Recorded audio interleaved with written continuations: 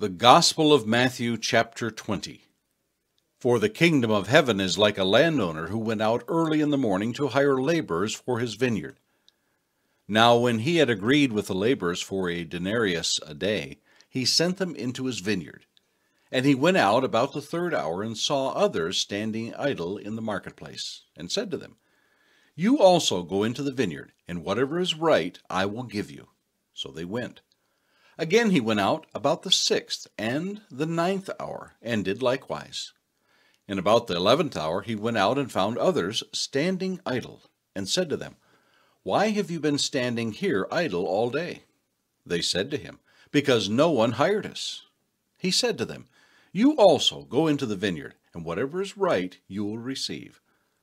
So when evening had come, the owner of the vineyard said to his steward, "Call the laborers, and give them their wages, beginning with the last to the first." And when those came who were hired about the 11th hour, they each received a denarius. But when the first came, they supposed that they would receive more, and they likewise received each a denarius. And when they had received it, they complained against the landowner, saying, "These last men have worked only 1 hour, and you made them equal to us, who have borne the burden of the heat of the day." But he answered one of them and said, "Friend, I am doing you no wrong. Did you not agree with me for a denarius? Take what is yours and go your way. I wish to give to this last man the same as you. Is it not lawful for me to do what I wish with my own things? Or is your eye evil because I am good? So the last will be first, and the first last. For many are called, but few chosen." Now Jesus, going up to Jerusalem, took the 12 disciples aside on the road, and said to them, "Behold, we are going up to Jerusalem, and the Son of Man will be betrayed to the chief priests and to the scribes, and they will condemn him to death, and deliver him to the Gentiles to mock, and to scourge, and to crucify. And the third day he will rise again." Then the mother of Zebedee's sons came to him with her sons, kneeling down and asking something from him. And he said to her, "What do you wish?" She said to him, "Grant that these 2 sons of mine may sit, one on your right hand and the other on the left, in your kingdom." But Jesus answered and said, "You do not know what you ask. Are you able to drink the cup that I am about to drink, and be baptized with the baptism that I am baptized with?" They said to him, "We are able." So he said to them, "You will indeed drink my cup, and be baptized with the baptism that I am baptized with. But to sit on my right hand and on my left is not mine to give, but it is for those for whom it is prepared by my Father." And when the 10 heard it, they were greatly displeased with the 2 brothers.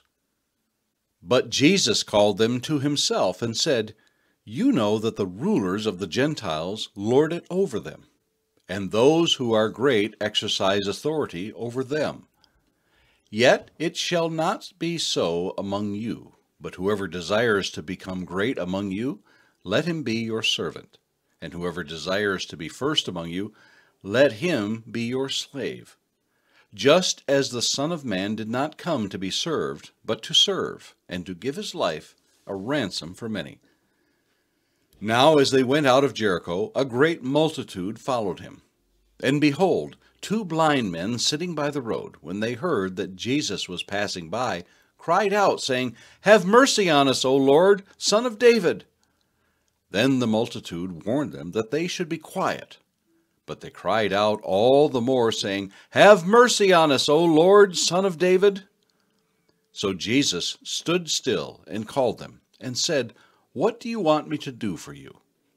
They said to him, "Lord, that our eyes may be opened." So Jesus had compassion and touched their eyes, and immediately their eyes received sight, and they followed him. Psalm 20. To the chief musician, a psalm of David. May the Lord answer you in the day of trouble. May the name of the God of Jacob defend you.